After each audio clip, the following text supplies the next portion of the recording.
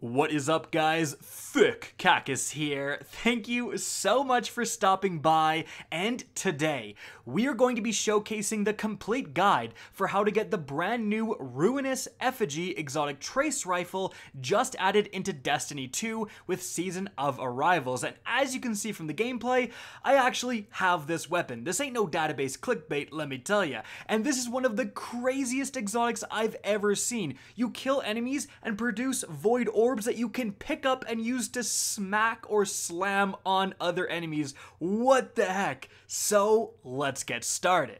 So, first things first, you're going to head down to the Prismatic Recaster beside the Drifter. Pick up the weekly Means to an End quest if you haven't, and right after you do that, you're going to see the Exotic quest also available to pick up. Now, the first step is to complete the Interference mission that's available on IO. However, you do not have access to this mission until you've done the weekly Means to an End mission. So, make sure you do that by first going to Titan this time around. Yep, usually you're going to go and do contact public events on IO, but just this week, there are no more spawning on IO, and they're now spawning on Titan. So head down there. If you complete 2, you will advance to the next part. And that next part is, as always, collecting umbral traces. Now, depending on how many you've done before, your step for this may be a little bit different in the activities you need to do, but this week, it's to do the Escalation Protocol, Gambit or Gambit Prime, or the Reckoning. And keep in mind that with this step, there's always something else you can do to earn additional progress for umbral traces. This time, as you can see, it's through ability final blows and by defeating bosses. So, I think the easiest here is to go to the Reckoning, specifically Tier 2 or Tier 3. All of the bridge locations during that encounter are guarded by what's considered bosses. So you're going to get so many umbral traces, as you can see, and then just put on an exotic armor piece. Like, for example, I'm a Titan, I'm using the Doomfang Pauldron's exotic gauntlets, and they give me pretty much infinite super. So it's pretty easy to complete this step. Now, once you do get enough umbral traces, then you'll have access to do that mission. And even though the contact public events have moved to Titan, the Interference mission is still on IO, so select it, load it up, and do it. It's actually not very different from the usual Interference missions. If you've done them before, you'll be right at home again, but at the very end, when you're talking to Eris, Zavala shows up. And then, after a bit of a conversation, you're going to interact with a branch of the Silver Tree and continue this exotic quest. Now, the next step is a long one. You're going to have to collect 25 Calcified Light, and you're also going to have to defeat 15 of Savathun's Marionettes. Now, for the Marionettes, you're just going to encounter them randomly on either IO or Titan, and specifically on IO, they spawn very numerously. And I'm going over these first because you're going to have the opportunity to run into some and kill some as you're looking for the calcified fragments, so you can kind of do 2 steps in one. So they're going to be roaming around, most commonly the Rupture and Lost Oasis areas of IO, and they're just going to be champions. But as you can see, they're actually literally called Savathun's Marionettes. And what type of champion is going to be different? Sometimes they were Overload, sometimes they were Unstoppable, etc. Now, what you want to do to look out for these is to pay attention to the bottom left text on your screen. As you can see, it will say things like Blight, Taken Disruptors are nearby, or Taken Fleshcrafters are nearby, or just Taken Blights have spawned. There's just a bunch of different things you want to look out for, and those lead to mini events. As you can see, there's a big Taken Centurion here with an overshield. Kill the Blight, then you can damage him. Once you kill him, look, the Marionette spawns. Also, you have kind of what's similar to the Contact Public Event boss, 2 Knights with shields. If you get them close enough, you can kill them both. Once you do, another Taken Marionette will spawn. The Fleshcrafters, that's the one where the Marionette spawns with them, so you can just kill that guy and go away.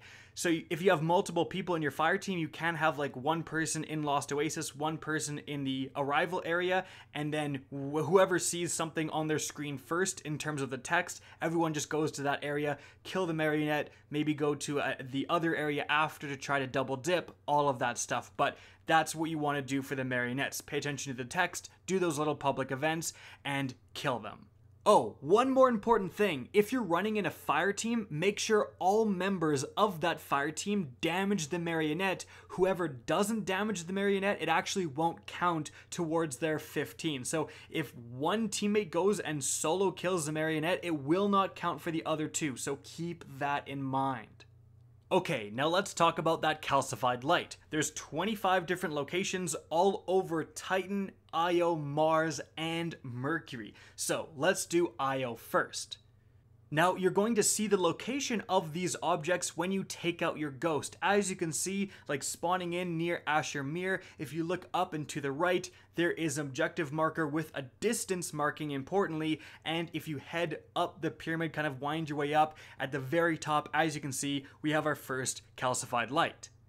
Then at the opposite end of this same location, as you can see, there's two different locales here. So one is underneath this tunnel, at the back of the cave, and the other one, as you can see, is also underneath a nearby tunnel in this rock that's kind of jutting out, again, in a very similar area, as you can see. Moving on from there, if you leave this area on your Sparrow and arrive in Lost Oasis, as you can see, there's a massive tree in front of you. Head up here, and if you have your ghost out, you can see two different locations. Now, something important to mention, you can actually kind of take your ghost out while you're on your Sparrow. If you're on your Sparrow, press that button, and all the objective markers will come up around you. So it's a really easy way to zoom around the maps and find these fragments. In any event, once you collect the light up in this tree, if you whip out your ghost, you can see another objective marker, and this one is kind of behind the edge of the cliff, as you can see. From there, head towards this massive tree trunk that's right near the Unexpected Guests adventure, and you can jump your way up into the tree trunk kind of, and there's a tree in here, and right at the back there is another fragment. And you can also just go through this massive opening that we found after the fact, but yeah, just thought I would mention it. Next up, we're going to load into Giant Scar, and there's actually 4 here. So firstly, if you head into the big building, like right in front of you, stay within this building and head to the far right. As you can see, there's one up on this kind of upper area. After grabbing that, you're going to head outside of this building, and as you can see, there's basically markers everywhere. One kind of directly in front of you, a little bit on the edge of this cliff or bluff here. Then there's going to be another one if you just kind of go in a circle that's in this cave as you pass it. After that, there's going to be one on the top, the little rooftop of this tiny little building here. And that is it. You're going to be leaving Io with 10 of these different calcified lights. Alright, so let's go to Titan. Now when you first spawn in and take out your ghost, you're probably going to see one right in front of you down on the lower area, so you can hop down there. It's just kind of in the building, like underneath the rooftop here. Now once you've grabbed that one, you're probably going to turn around and look back up at Sloan, and there's another one very near Sloan. So head back up to her and head out of this doorway here, and you'll find it no problem. Now those are actually the only 2 in that area, so head to the rig area of Titan to find the other 3.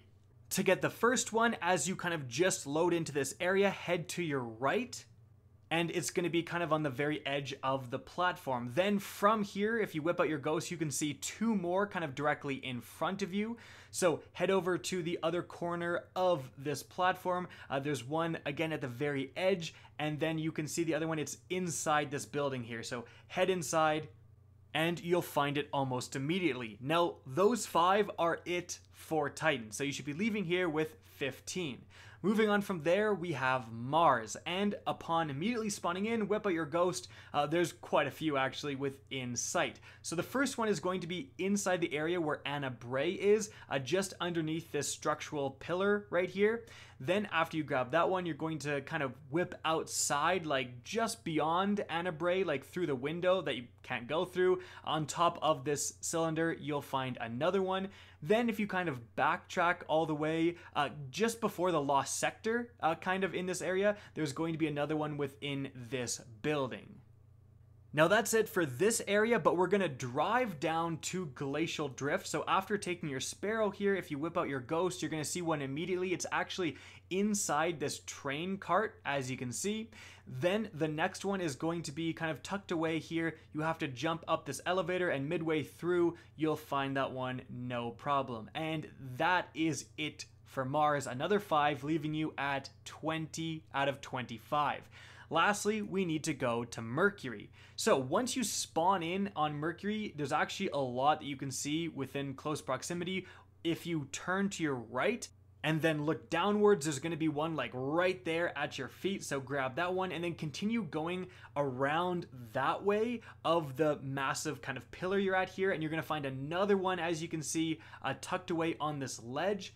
If you continue going forward, we kind of went past one, to be honest, but there's one just beyond here behind this rock, and then if you double back, or you can obviously get this one first, there's one back up again along the edge of this massive initial pillar.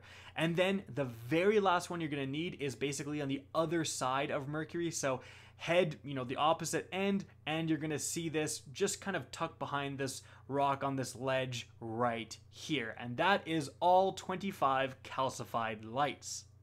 If you don't have all 15 marionettes at this point, simply head back to the Rupture on Io and wait around for those kind of events I've already explained. Now, once you've done both of these steps, your quest is going to update, and now you have to complete games of Gambit and Reckoning, get void kills, and precision multi-kills. Now importantly, even though it says Gambit and Reckoning, it should be Gambit or Reckoning. And importantly, the higher tiers of Reckoning you do contribute more progress, as well as getting invader kills while you're in Gambit. So on Reckoning Tier 3, which is what we did, it took 3 Tier 3 completions, and we were at 100% for this top step. Now as for void kills and precision multi-kills, some important things to note. If you are in Reckoning, it's just a smorgasbord of enemies. Like, there's just tons of Taken absolutely everywhere, so that's probably going to be the easiest way to get this step done. Now, you can do both void kills and precision multi-kills at the same time. What I was using and what I would recommend is the Hammerhead machine gun. Very accurate, very powerful. It can kill like the lowest tier red bars in a single headshot, so very easy to just wipe an entire group of enemies out with all precision kills. And of course, it's void as well, so you're going to be progressing both of those things at the same time. And if you don't have the Hammerhead, just an accurate, powerful void weapon will fulfill the same role. However, if you get your precision multi-kills done very quickly, for example, and you're kind of lagging behind on void kills, ability kills seem to grant more progress. So just whip out your void super, void grenades, whatever, and that will progress that part pretty fast. But we found that we were able to get 100% in void kills and precision multi-kills pretty easily before we were done all 3 of our tier 3 Reckoning games. Alright, now once you're 100% in all of these different things, your quest step is going to update and you're straight up going to get an exotic engram. So maybe make sure you have space in your inventory to receive an engram just in case something goes wrong. But if you look at your quest step, it's actually still ongoing. You're going to have to go to the Umbral decoder right beside the Drifter to decrypt this exotic engram. So head down there, and as you can see, if you click on it, you're going to be able to select the Ruinous Effigy and straight up get it. And that is it for how to get this weapon. One more thing of note: if you start using it, apparently if you just pick up one of the orbs and start smacking people, as you can see, you get the exotic catalyst that you can then progress like pretty much immediately. So probably worth knowing that. In any event, guys, again, that's it for the video. I hope you enjoyed, found this informative, and if you did, please remember to help me out by simply rating and especially sharing this video. If you guys want to see more Destiny 2 content similar to this, don't be afraid to slap that subscribe button. If you want to get in touch with me and keep up to date with the latest channel activity, the best way is to follow me on Twitter at RickKackis. That's linked in the description down below. Again, I hope you enjoyed the video, and as always, have a good day.